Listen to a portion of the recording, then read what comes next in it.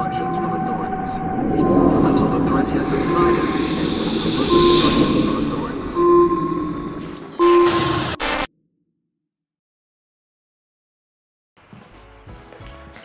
Well, hello guys. Welcome to this week's video. This is a minor change in plans. I actually had a different shoot set up and planned for today, but life happens and the model was not able to meet up, so I'm shifting gears here. And I'm going to be playing around with some light. But first, I need to find my fog machine.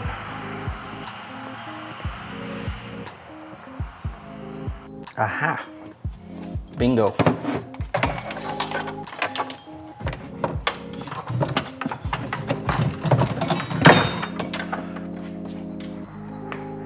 All right, fog machine secured. So one thing to note is that I plan on shooting one roll of Provia 100, which is slide film. Now, slide film doesn't have as high dynamic range as color negative film. So as we're lighting, we're just gonna have to keep that in mind, and we're gonna try and stay between 5 to 7 stops. I bought a prop this morning that I have additional photos planned for, but I thought I could just incorporate it into the shoot today and do some dreamy, hazy, just fun, experimental pictures today. So first things first, I'm going to fill up our whole garage with fog and haze, unplug these lights, and then start bringing everything out here.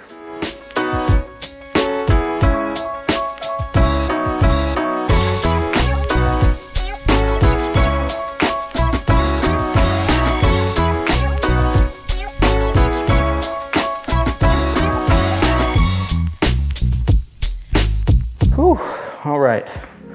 It is quickly getting very toasty in here. What I am going to do is just slide this flash on.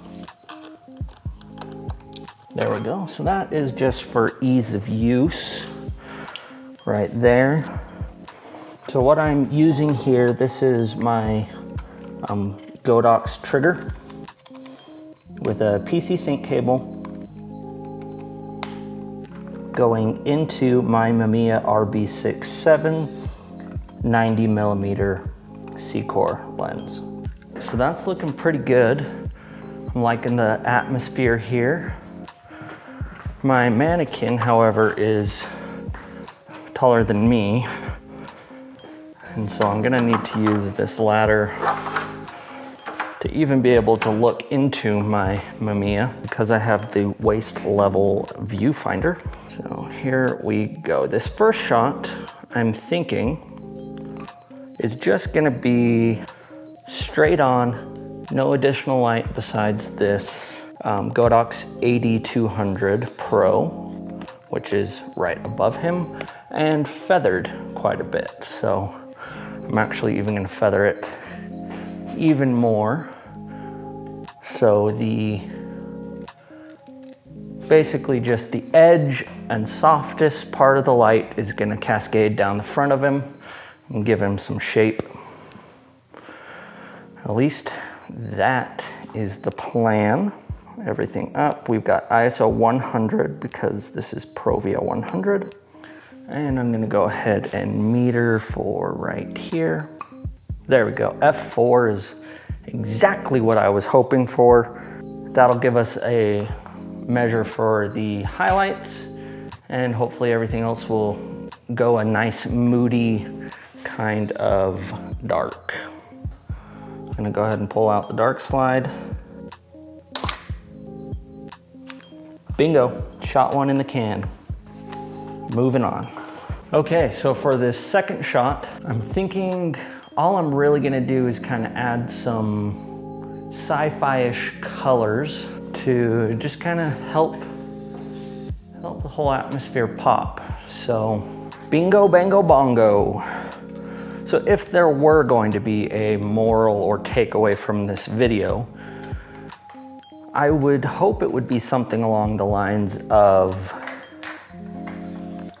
get creative with what you have. I'm gonna try and light this whole thing and make some really cool, fun pictures just with 3 lights.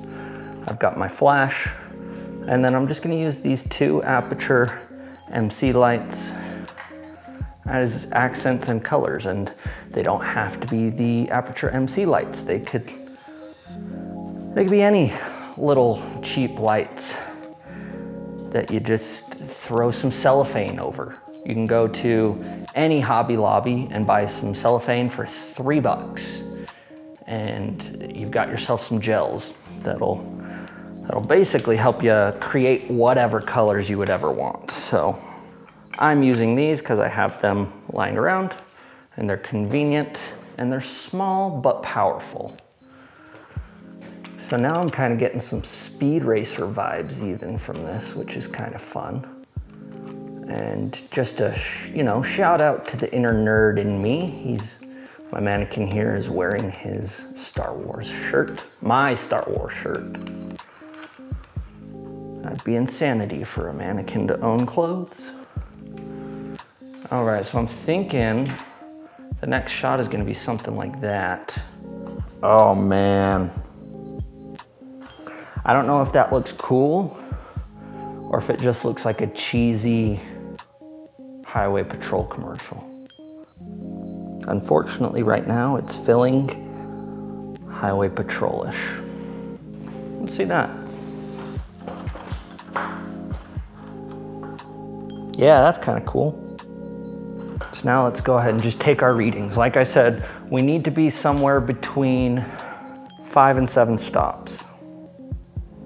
How is that not? I think the fog is kind of screwing with my light meter. So we're looking at f4 still at an 1/8 of a second for full power on that one. And I'm okay with that because when you're working with flash, the intensity of the flash is going to be the same regardless of the shutter speed.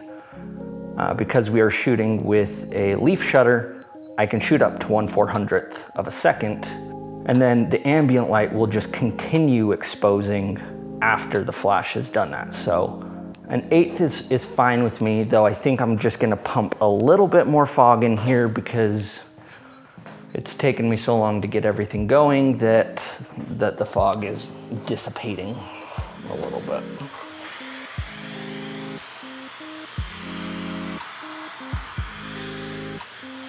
Okay, let's get ready for this one. Like I said, we're shooting at 1/8 of a second here. F4. Cool. So now the name of the game is just gonna be playing with the lights that we have set up, changing the colors, getting some different effects going on, and shooting 8 more photos. So this one, I'm gonna go for more of a silhouette-y thing with green. So I'm going to be moving this feathered light, our flash, just to feather the opposite way. We're just gonna hit the back of our guy's head here. I do want it as close as I can get it to him without being in the frame. F4, 1/8 of a second.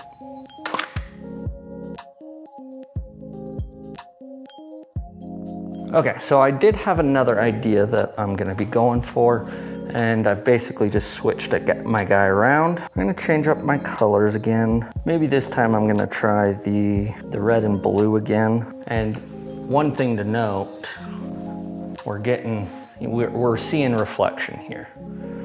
So whether you see reflection from this camera isn't a big deal, but I will have to go check my shot and just make sure I'm not getting any ugly reflections. Okay, F4, 1/2 1/2 of a second.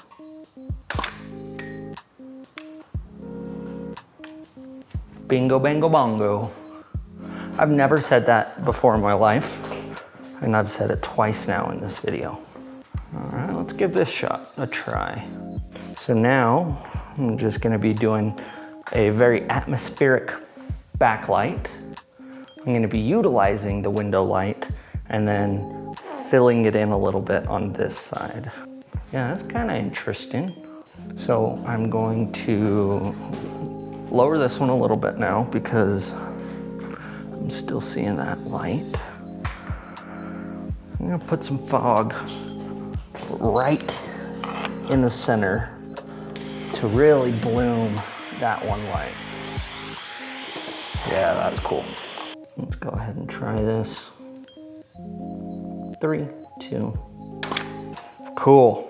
So that puts us at 7. So that means we got 8, 9, 10. 3 more shots here. Let's get a little crazy. So the second I said, let's get a little crazy, I knew exactly the shot that I wanted to do. And I have the lighting moved to match that. But I'm not gonna show you until the picture is complete. At this point, you get the point. I'm just moving these lights around until I get something that looks a little interesting, and I'm giving it a try. So I'm gonna go ahead and show you the remaining few pictures and then wrap her up.